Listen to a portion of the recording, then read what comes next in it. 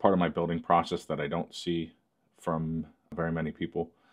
And it just may be because of my unique situation in terms of the way I approach projects. Some builders are purely that, just builders, where I'm more of a developer. So I'm kind of playing the builder, architect, material selector, fit and finish. I'm kind of tasked with all of those things. And so I like that from a standpoint of I know the whole picture.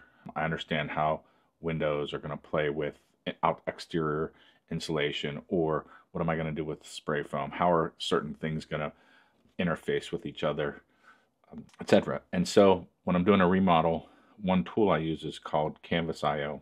And you'll see here that the tool basically works like this. And you can also watch it on their website. Basically, this is the space. And one thing to note is that when I did the scan, the drywall was still on the walls. This was just after demo, just to give you a sense of how the tool works, and you'll kind of see here in a second what I mean by that. So basically that's the space that I would be scanning. Then I would go and then pop open the tool here, and you'd open the tool, you'd create a new home, and then you'd create a new scan. And so you'll see here exactly what that looks like. And then you'll hit the record button, and that gray overlay is the areas that are already scanned into the program. And if you feel like you've missed something, you move a little closer or further away, and it usually picks it up.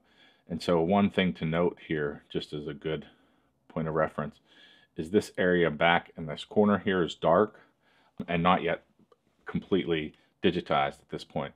And to do that, I would probably just need to step forward with the iPad, and that would probably capture it. I was just staying in the same location to get the overarching view of the space. And then so at that point, you do have some options here. So at this point, you will have scanned at least that initial room. One of the benefits of this is that CanvasIO does merge your files at the end, which is great.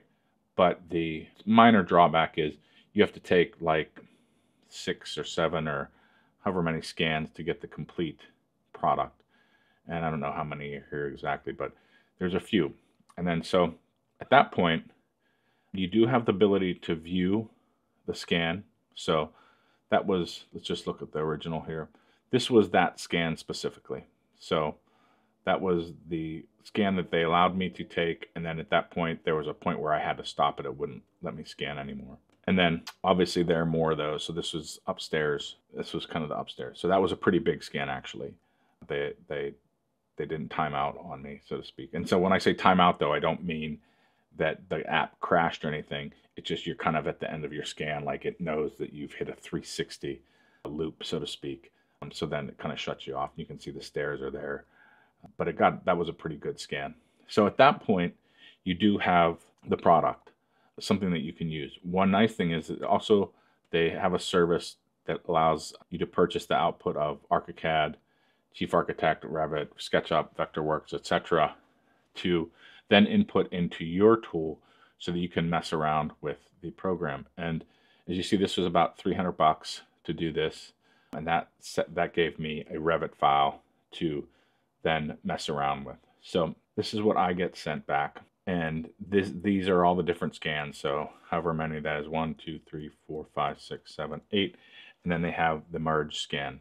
And that merge scan is, see if I have a picture of it here. I'm not sure I do. So this is the complete colorized scan of the space. And then this is the merged. So this is all the scans that I've taken that are now merged together and stitched together. At least they stitched them together somewhat. I wouldn't say this is the perfect output. I think they probably did some additional adjustments here when I got the Revit model. But this is the output that they give you. And then this is something that they also provide. And what this does is it gives you your whole scan with walls as well. And what's nice about this is even if you don't have some of the work done and takeoff and schedules, you could send this link to people, and you could say, hey, drywall person, here you can pull your, pull your measurements off here to give me a drywall bid. And then they can kind of measure around here in the site to start doing some of that, or if you're doing demo work, etc., which is great. It gives, you don't have to worry about a PDF, or they can just go in there if they're really eager to do that. So these are some of the initial outputs they give you. And then they also give you the CAD file that I talked about. So I'm going to open that up right now. Guys. So you'll see here that they give you a DWG, an IFC, a Revit file, and a DAE file. And so pop this Revit file open, and this will give you a sense of what I then see. So again, this looks very similar to the output we saw on the website.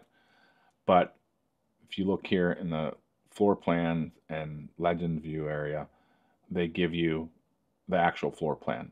So what I do at this point is I pull some measurements off here to make sure all of the walls are appropriately sized and distance, and mainly just the exterior walls, because I'm going to be moving some of the interior walls.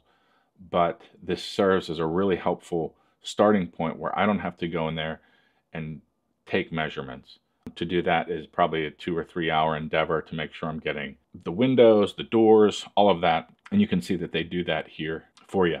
And they pull in their own door family and windows family, which you can swap out or keep. But it's a great starting point. And just that amount of time that I don't have to spend measuring that CanvasIO software does for me is obviously very time saving.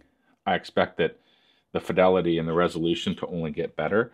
I feel like there was a couple of these walls were maybe an inch or two off, so I went and measured just to make sure, but nothing that is going to change things too drastically. Obviously that inch or two can help somewhere along the lines. I've known that to be true.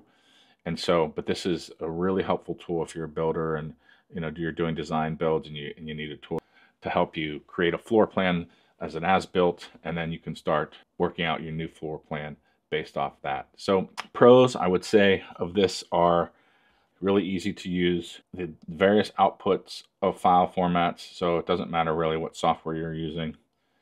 And I would say, reasonable cost, because when you back into a number of like, well, how much is my time worth? How long would that take me? It roughly, for me, pans out to be the same. So it's better for me to just pay people to do something like this versus me do it in most instances. That may be different if if there's some large project or whatever. And the cost is based on square foot for the outputs. So they take a look at the overall square footage and then they price it based off that. So that's CanvasIO and how I integrate it into my workflow for doing remodel works in my business. So hope that helps people understand a little bit more of how CanvasIO can help you. If you like this, please give it a thumbs up. It helps the algorithm a bit, and any additional support is always welcome. And if you have any questions, please leave them below, and I try to get to all of them, usually within a couple days. So hope that's helped people. I hope that's helped some people with some ideas on how to move their business along or take their business to a new level when they're trying to think about how, as a builder, what else more can I be doing in my space.